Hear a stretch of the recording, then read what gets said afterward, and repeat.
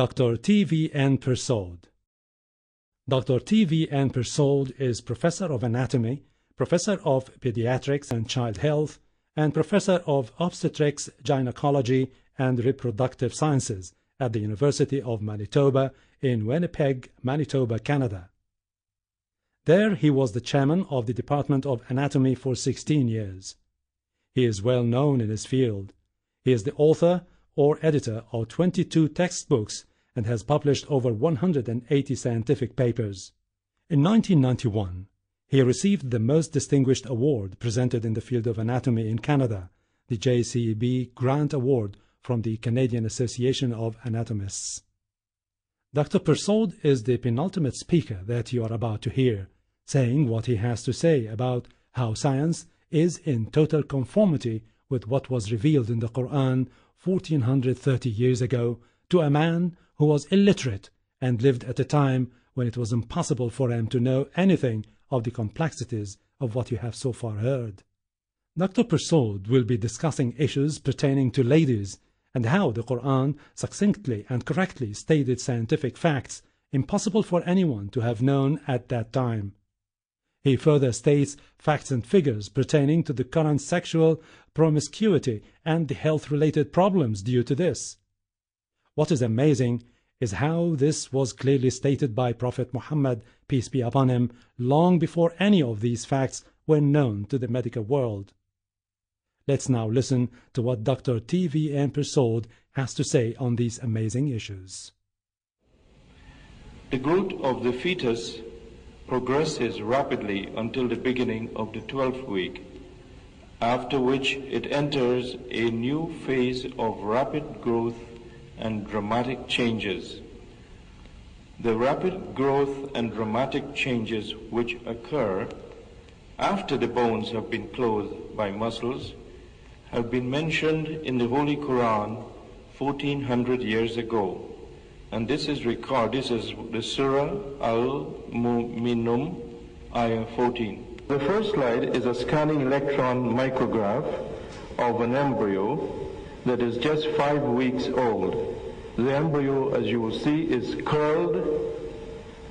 It is no more than ½ an inch in length, and the upper part forms 2/3 of the entire body. There is a limb bud there, and there is in fact a tail. The heart is in its very primitive stage, but it's in fact beating rhythmically. And this is a special technique which is used for clearing the embryo so that it becomes transparent, and then a stain is used to stain the bony parts which have appeared, and this is what you're seeing here. It comprises mostly of cartilage, which gives form to the body of the embryo and confers upon it unquestionably human characteristics. This stage of a 7-week-old fetus, its own unique personality, perhaps as a thinking, conscious, and feeling being. And the Prophet Muhammad, peace be unto him, mentioned all these events I've described and their time in the hadith. And we don't have a transparency, but I'll read it for you. When 42 nights have passed over the sperm drop, Allah sends an angel to it, who shapes it and makes it ears, eyes, skin, flesh, and bones. Then he says, "O Lord, is it male or female?" And your Lord decides what he wishes, and the angel records it. Thank you. Now there is another concept mentioned in the Quran, and that is regarding the soul. There are many thoughts about the soul, but we know very little of its exact nature. And the Quran has indeed cited this. And this I shall read to you now. They ask thee concerning the spirit of inspiration, shukran. Say, the spirit cometh by command of my Lord. Of knowledge, it is only a little that is communicated to you, O man.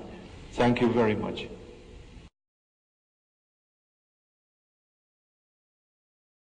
I present in this room here, to this audience, a talk I've given earlier this morning, and undoubtedly it's because of the interest of this subject. It is of wide interest, not only to Muslims, but I would say to people of all races and people in all countries of the world. And in fact, it's the first time in my life I have given the same paper twice at any conference, and so I feel very especially honored. And it deals with the Quranic rules regarding sexuality, the most intimate of relationship between two individuals, marital or sexual relations, and what the Quran says about certain aspects of the relationships between man and woman. And there are 2 or 3 areas I will touch upon. And the first we will talk about deals with the menstrual cycle. Apart from the aesthetic and hygienic aspects of having sexual intercourse during a woman's menstrual period, there is potential harm for both partners. Regarding the menstrual flow itself, the following statement, taken from the 16th edition, which is 1980, of the standard well-known Williams Obstetrics, should be noted. And concerning these problems, the Quran states in Surah Al-Baqarah, ayah 222, they ask thee concerning women's courses, say they are a harm and a pollution, so keep away from women in their courses and do not approach them until they are clean. Sexual promiscuity, another area I like to briefly touch on, has long been associated with several venereal infections, in particular syphilis and gonorrhea. The risk of sexually acquired infection increases significantly with exposure to multiple sexual partners. Of great concern is the alarming increase in the incidence of diagnosed genital herpes because of sexual permissiveness. According to the United States Department of Health and Human Studies, which maintain very, very reliable statistics, maybe as many as 20 million individuals have genital herpes, and about 300,000 cases are expected annually. And each year, between 20,000 and 50,000 new cases of genital herpes are reported in Canada, where very reliable statistics are kept. In 1982, there were over 6,000 cases of herpes virus infections reported alone in Canada. More than 40% of these infections were sexually transmitted and largely involved young adults between the ages of 15 and 19 years. And for many other countries, not only the United States and Canada, it's simply because I have these statistics available and I can depend and rely on them, but the statistics are the same, and the prevalence of genital herpes infection makes the disease a virtual epidemic. Among sexually transmitted diseases, it is second only to gonorrhea. The highest incidence of genital herpes occurs among prostitutes, sexually promiscuous young adults, and sexual partners who previously have had herpes infection. In general, this age group is at the highest risk of acquiring sexually transmitted diseases. Within the last 3 years, there has been an increasing number of reports on acquired immune deficiency syndrome, which you all know as AIDS, a disease of emerging epidemic proportion. It is attracting an extraordinary amount of attention. Some of you may know that it was featured in the August issue of Time magazine. Interest and concern on account of its unknown etiology and poor prognosis. There is no known cure for this illness too, which makes previously healthy adults become immunodeficient, and in most cases the victims will die. It is particularly prevalent among male homosexuals. But epidemiological trends indicate that it is slowly increasing among heterosexuals and will gradually spread to the general population. In fact, this has been predicted by just about every agency studying AIDS, that this will gradually permeate into the general population. As you can see, AIDS as a public health problem has been featured as a national problem, an international problem, a problem of worldwide concern, has been featured in Times magazine. It is now considered to be the most important new public health disease in North America.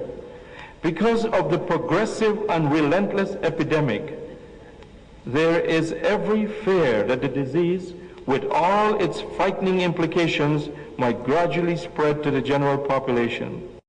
The consequences and dangers of promiscuous sexual relationships and deviant sexual practices have been expressed in this hadith some 1400 years ago. The lewdness will not exist among people until they appear as a common practice, and plagues and new disease which did not exist before will spread among them. The word lewdness encompasses adultery, fornication, I'm told, homosexuality, bestiality, and all other sexual perversions. And it is not wide stretched of any imagination that we should not consider herpes and AIDS as clear examples of new diseases, and indeed at the present time new diseases for which we have no cure. Thank you very much.